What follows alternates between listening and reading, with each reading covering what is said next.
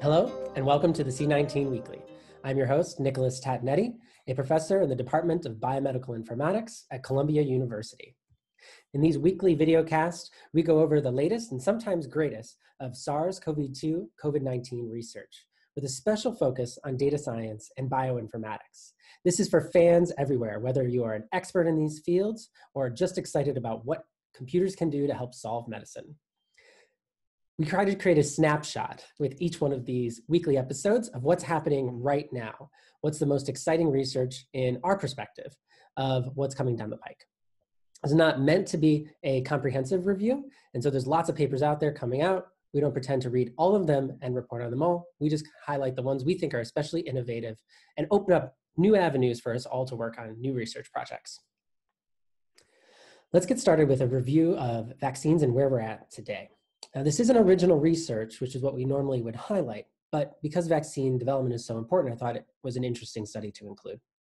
SARS-CoV-2 Vaccine Status Report by Amanat and Kramer, published in Immunity on April 14th, 2020. The goal here was to review and examine a timeline for development of a new vaccine for this virus. The method was their own expert perspective, combined with a review of the literature and current clinical trials.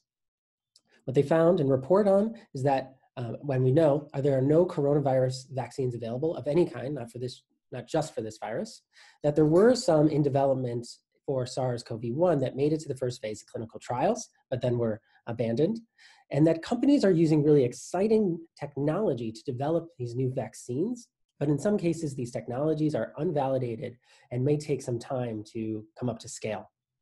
And of course, they note that it's extremely important that these vaccines are studied for their safety and efficacy in animal trials before they even enter humans, or of course, make it to our doctors' offices. The conclusion here, and by them, and I agree, is that more investment is needed to support our vaccine development infrastructure so that we can respond more quickly in the future when these types of pandemics might come up. They have a great graphic of not only the virus that you can see here on the left and the important spike protein where most of the vaccines are targeted at, but the different types of vaccines and their development from new style RNA and DNA-based vaccines to kind of the more traditional vaccines that we know. They also have this beautiful graphic on the right about the time frame to build a new vaccine, basically from scratch. It is sometimes up to 18 months or longer, and you can see the many different processes that these vaccines will have to go through. And that these clinical trials, phase 1, 2, and 3, are not going to be the end of the vaccine story. Next, we're going to talk about a really cool study that was pretty dense to get through, but makes a lot of data available. And so I think a lot of our bioinformatics and data scientists among us are going to love this study for the data that it provides. The Architecture of SARS-CoV-2 Transcriptome by Kim et al., published in Cell and still in press, so date has not been released. The full manuscript is available and you can read it, and the link is given on the slide. The goal of this study was to elucidate the SARS-CoV-2 transcriptome. The transcriptome is basically the collection of genes that are currently active in a cell. Cells can do a lot of different things. The genes that are active inside the cell guide and tell us what a cell is doing. And so the transcriptome is the name for the genes that are active inside of a cell. The method they used were two different sequencing technologies, which is really cool. One short read high fidelity method, and this one is that this is what gave us most of our genome data to date, and one longer read but with a higher error rate, which makes it a little bit easier to analyze in a lot of cases, allows you to do some more sophisticated analyses, but often it comes with that higher error rate.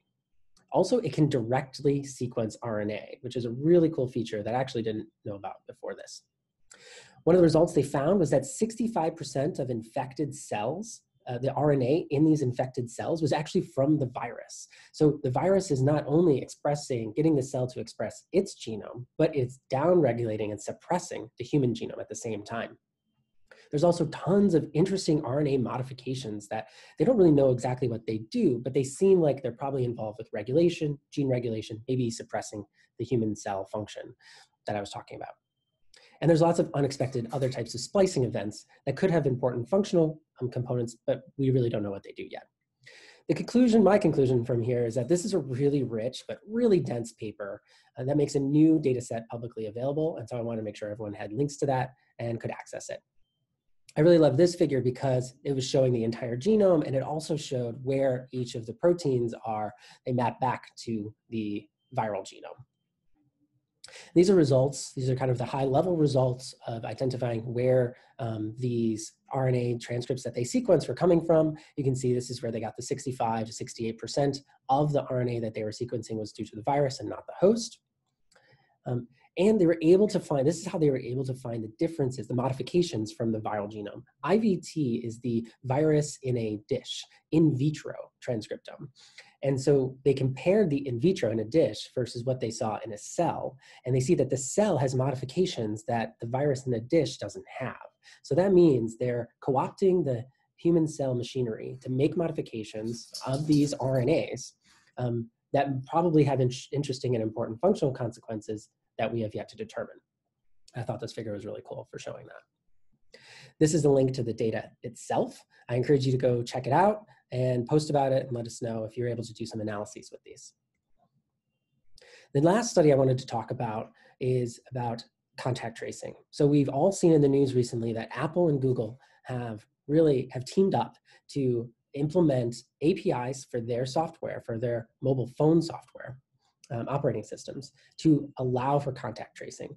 And we've seen the New York Times articles, but just in the last couple of days, Apple and Google released the first draft of their API. And I just think it's amazing to see this document. And the most striking thing is that Apple and Google's logos are right there next to each other. And I read through it. It's pretty simple, it's pretty straightforward, and I encourage you to take a look at it too.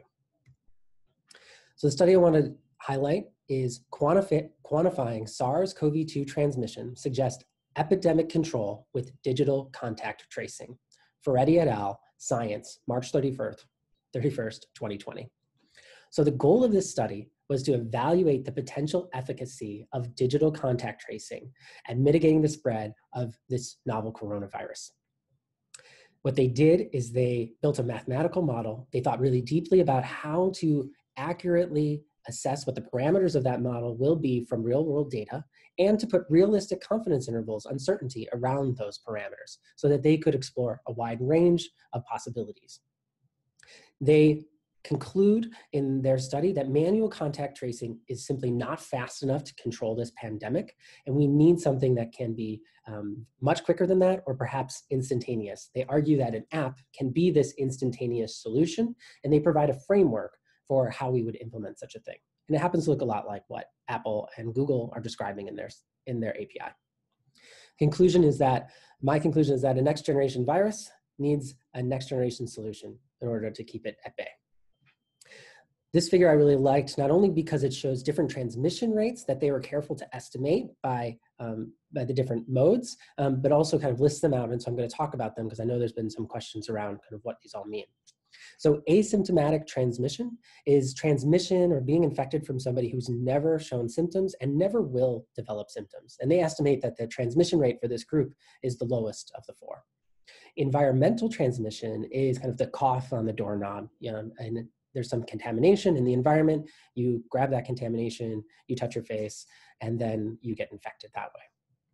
Symptomatic transmission is transmission from direct contact with a symptomatic individual, and then pre-symptomatic transmission is transmission or infection from direct contact with an individual who is going to show symptoms, they just aren't showing symptoms yet. And you can see that they're estimating the rate is highest in this group. Of course, there are confidence intervals on these, and they overlap, but they're mostly using these, again, for their modeling. This is the proposed structure that they are talking about when they're talking about digital contact tracing and immediate contact tracing. So the model here is that you might have this individual A who goes through their normal work day, and they encounter many people on the way. They ride the train to work, they're at work, working with people, and then come back home. The next day, this individual wakes up and is feeling a little sick, has a high fever maybe, and reports that and requests a test. As soon as that test comes back positive, they also report that. Then instantly, everyone who they were in contact with through the magic of the Google and Apple API will be notified that they either need to self-isolate for 14 days, or they should practice social distancing because they're in a higher risk category. And then they also talk about different procedures that institutions, workplaces, and governments could take to clean and sterilize surfaces and environments for us. This is the most striking figure and the most important figure from this study. So on the y-axis here is the success rate at quarantining contacts. And this is really just how many people are participating. So how many users of the app, how many iPhone and Android users or smartphone users do we have in the country? So that could be driven pretty high. The other axis, the x-axis, is the percent success in isolating cases. So that is how effective is a notification that you should self-isolate? Are you following that? And I think the most important thing they find here is on the left, there's two most important things.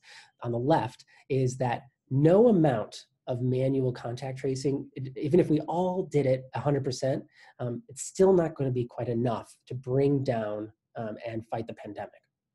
But if we do instantaneous contact tracing, it makes a huge difference. And in fact, not everyone has to self-isolate.